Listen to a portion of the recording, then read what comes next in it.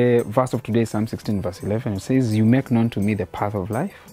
In your presence there is fullness of joy. At your right hand are pleasures forevermore." Did you know it takes at least 1 year of training for you to attempt climbing Mount Everest? And you do all that so you can only have at least 10 minutes of staying at the summit. In fact, it's called the death zone because of how, if you stay there for long, you might die. And if you think about it, this is the concept in terms of happiness in life. It does not last. You know, you work through school for so many years just to have an opportunity to graduate. You know, you cook for 2 hours so that you can only eat, for 10 minutes. You know, you pray for a spouse hoping they'll make you happy, and then you realize they also have issues, like you chase money and success, and when you get it, you realize that there is actually more that you still need.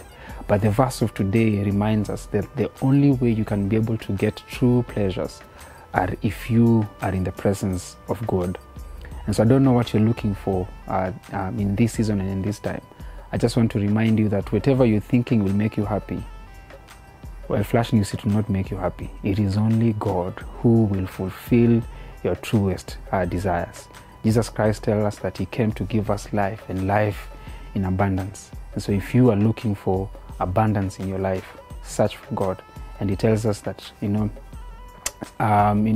you find me, you'll get everything. C.S. Lewis, at some point, he said that when you put the first thing first, you get that first thing and everything else. But when you put the second thing first, you lose that second thing and the first and everything else. So put God first and you'll get everything.